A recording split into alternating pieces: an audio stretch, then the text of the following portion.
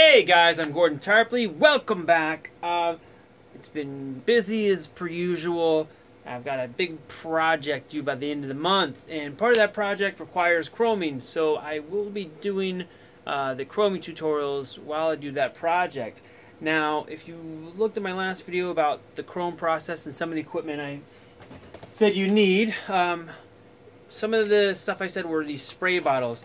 Now, one part of the chemical mix to make the chrome requires two separate ingredients to be sprayed at the same time to basically make the silver.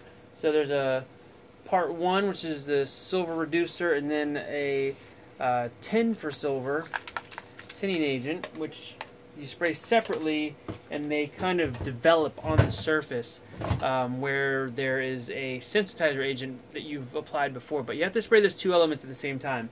Now, when I did my 3PO back here, which came out pretty nice, I did them with those two spray bottles. When I sprayed the two elements, I had to hold both those bottles in each hand and spray like a weirdo. And it worked fine, but there were elements, and there was a couple times when it would have been easier had I just been able to spray with one hand.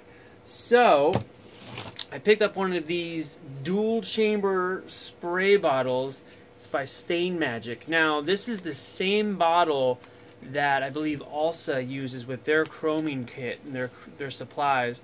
It's about, I think I paid about 17 or 18 bucks for this bottle, which I think is a little bit expensive, to be honest, but it does a trick.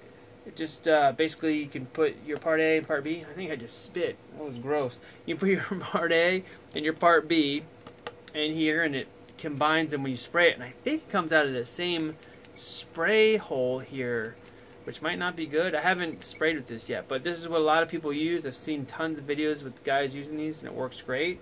So I will use this in the tutorial just so we can take a look, because it's low priced. Nice. But I decided to go a little bit further, and I got a dual chamber spray gun that I can hook to my compressor.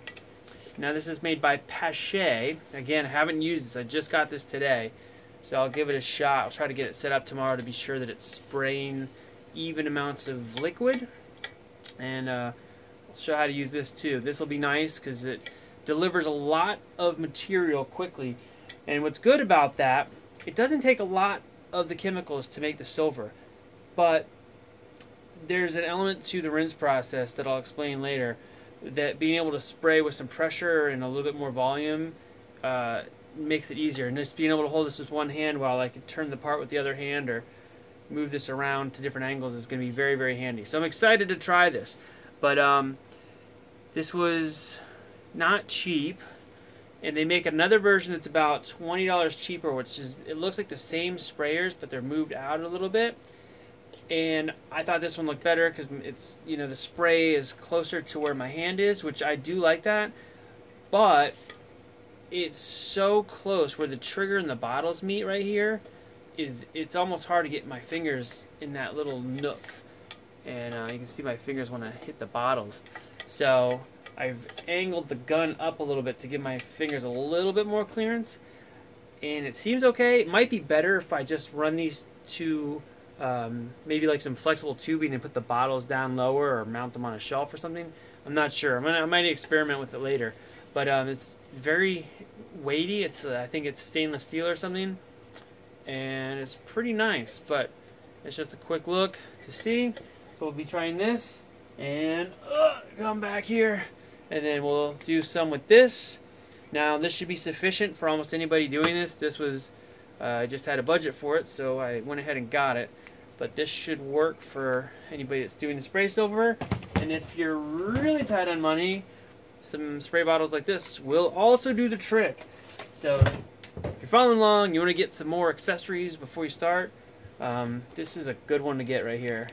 This is going to be probably best bang for the buck. But if you can get something like this, even better. I'll be back soon. See you guys in a few weeks. Maybe sooner if I get lucky. Have fun. Bye.